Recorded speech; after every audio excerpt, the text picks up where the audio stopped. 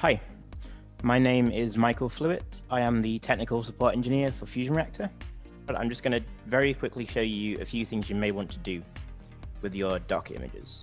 So Charlie did briefly touch on these, and it's about how to configure your instance. So there's a few things you may want to automatically configure in FusionReactor before you run the images. It just makes it easier down the line. So where I am now is I'm on the docs and I'm looking at the FusionReactor in Docker page. So you can see in the installation example, that's kind of what we've shown, but there is more you can do. A few things you probably want to look at are licensing FusionReactor. We don't want to get to a point where you run your Dockers, but you have to manually add licenses. It's just not convenient. And same with passwords. So what we're going to look at is we have this page for the system properties, which I think, yeah, I do. Okay. So this is all the publicly available system properties for FusionReactor. And you see these top two here. So we have a -d fr admin password and a fr license.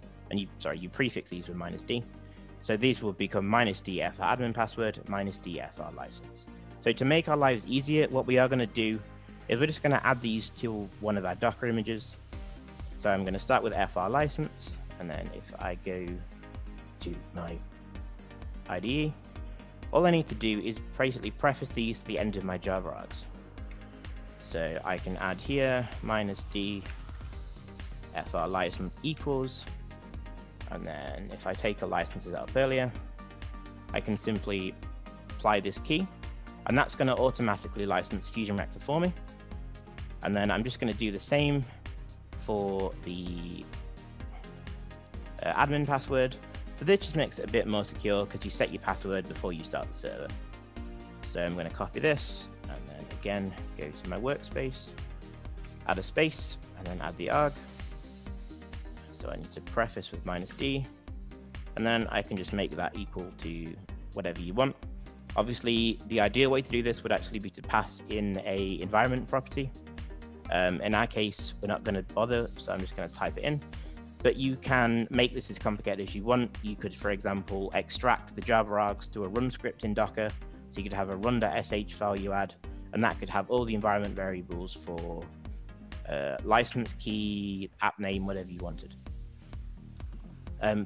But these two args here are basically going to automatically license and configure the password for FusionReactor for you.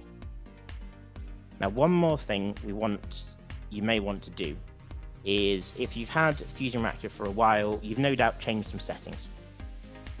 And in FusionReactor, all these settings go to a single file called the reactor.conf file. So this file is something that every instance has, but it's safe to copy between instances. So if you have one instance configured the way you like it, the way that works for you, you can just take this file and move it anywhere you need. So in my IDE, you'll see here I have one that I've placed in earlier. And this file doesn't do much. It changes my request history, it turns on some logging, and it changes some sub-transaction storage. It doesn't do a lot. Yours could be a lot bigger, but you can pass these into your containers. So every instance you configure has the same settings, the same configuration. And to do that, all I need to do is use the add command in my Docker file. So if I go to my Docker file, the first thing I need to do is create a directory for the config. And all I need to do is append the mkdir command with conf. So I create that directory as well as the instance. And then where I have add currently, I'm just going to copy this path as well. I add another add command, and then my file and the location.